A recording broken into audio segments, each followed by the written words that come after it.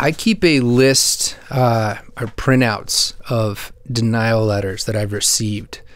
These are from companies like I've talked about on a video here, from Adobe Creative Residency, like the Adobe program that pays creators to go out and create for a year.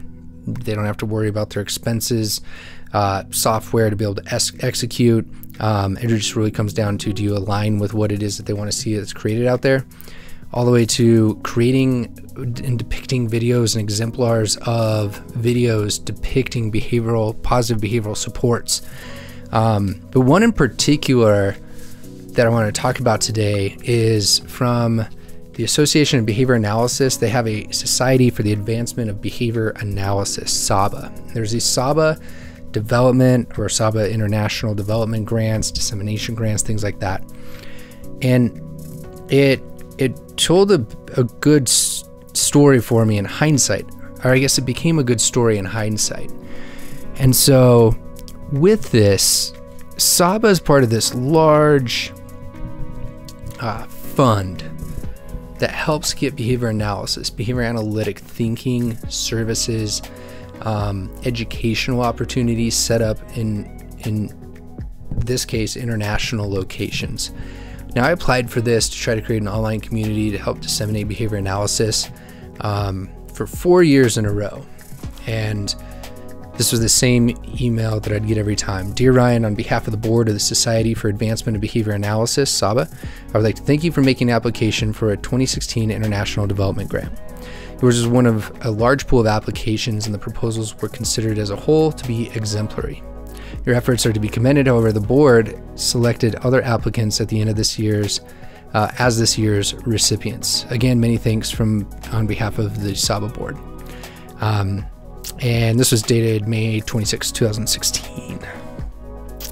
And for me, you can get one of those things and be like, I don't necessarily feel, supported by my behavioral community. I have a good idea, and it's very easy to get down. But there's two things here. I think the first lesson for me was I was not shaping and crafting my pitch clearly and articulately enough for people to understand what I was trying to do. That's at least the best that I can do, and the way I can frame that with the limited feedback I have, and the fact that I don't want to blame the learner. That there's no reason to say, oh, SABA doesn't get it, things like that. Like, I need to reflect on and try to figure out how to craft and pitch better proposals. And so I never actually did better on the SABA ones. I just stopped applying after 4 years of trying to do that. And maybe I could have got better at it. But for me, the real story in the SABA International Development Grants was that I was looking for a solution to dissemination through like the wrong channels in the Association of Behavior Analysis International. And this goes in hand with this concept of nobody owes you anything whatsoever. Like, don't ever expect those sort of things. And that's kind of what I've learned through resubmitting here. But also, you got to know where you're looking at, and are you looking in the right places? And so Association of Behavior Analysis International can't be everything for everybody. It's impossible. You can't create an organization that is everything for everybody. And so in hindsight, I look at these international development grants as places where they're trying to create institutions, educational opportunities, maybe different behavioral services. And that's not what I was trying to do necessarily. I was trying to create something US-centric that was meant to outreach, which might not have been what people were looking for in hindsight, now that I think about it. But there was the lesson for me was that there was a whole different area within the organization to be looking. And so, and I in no way fault the Association of Behavior Analysis, any of the leadership in there, for not selecting the proposals, what we were trying to do, creating this online community that could help behavior analysis be spread and learned online through anywhere in the world. It was particularly that we weren't looking to the right area of ABI, which this area of this organization was the dissemination of behavior analysis special interest group. Turns out they had a grant, not for the same amount of money, half as much, but they still had a grant that was specifically carved out for people who are trying to do the type of projects they were doing. So for 4 years, I submitted and received this letter because I was basically applying my ideas to the wrong department, to the wrong place. And so I guess two things off that. If anyone's struggling out there trying to kind of pitch their idea, like it's your craft and where you're pitching it, I think is what I've been learning as I've tried to pitch different project proposals to others, to other locations.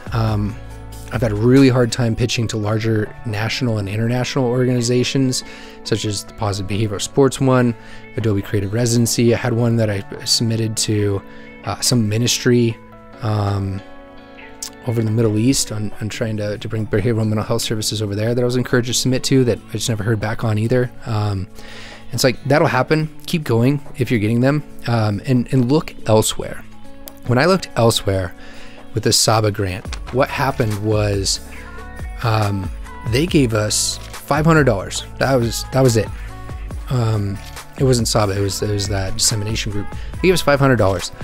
That is, stuff that, I don't know, at the time I could have worked and saved up over 5-6 months pretty easily, but it was just enough to actually start up and cover our first year of expenses for a website and the infrastructure to create a podcast. That podcast is Why We Do What We Do. Why We Do What We Do is now 155-ish, maybe more, episodes published. That is unbelievable. A weekly podcast about and fueled by behavioral science that is freely available. 100% freely available. And would we have figured out another way? Maybe. But was this a relief and a thing to kind of kick us in the ass to get us going? And did it help us follow through? Because we didn't want to let down the people that read our proposal, said we would take that $500 and create a weekly podcast fueled off of behavior analysis, trying to disseminate the science. Like, those things all worked. They've worked extremely well. They've worked off of the leadership of the team. I'm going to link them. I by no means get the credit for something like that and the sustainability of it, but 3 years of weekly podcast episodes came out of what could have been just perceived as a failure of trying to submit and getting denied 4 years in a row for a grant that the very same organization had a department set up for, essentially, that would fuel the idea that we were trying to go for. So if you're out there in behavior analysis and science communication, wherever your area is, however you found this video, it's unclear. It's unclear, especially when they don't give you feedback loops on what exactly you didn't do right or wrong. But I really wholeheartedly believe that there's an opportunity out there for science communication, for dissemination, especially of our science, but of all areas of science, if it's just pitched articulately enough, as well as pitched to the right people. It's finding the right audience. So I keep these up in my studio here as reminders daily of, like, I don't know, no one owes you anything. Audience and like who you're pitching to really matters, and are you thinking about that? And that there's a lot of hard work that won't pay off in the short term, but in the long term, it will lead to you being able to develop the skills to succeed and achieve what you want to achieve. So if I went through each of these, like positive behavior support videos, I never made them for them, but I made videos about behavior analysis that are out there that are being disseminated around for other organizations. So in a way, did that. Adobe Creative Residency. I don't have a full-time job where I just get to create whatever I want, but I do have loyal patrons that support over 250 people. It's freaking amazing. That take the stress off of me being able to create behavior analysis videos and sharpen my skills. That's a close equivalent. And the last one, the group of the dissemination grant and just pitching it to the wrong people within that organization. It's lessons learned. They just take a little while sometimes. So hope this helps somebody. If you have anything that you've been trying to do in science communication, dissemination, sharing ideas, thoughts, anything like that, success stories, fail stories, I'd love to hear them. If you're not already, subscribe if you're into this sort of stuff. It's kind of a new, fresher take, this talking aloud I've been doing, just kind of sharing ideas out loud, seeing where they go. And yeah, I'll see you in the next one. Appreciate it, y'all. Peace.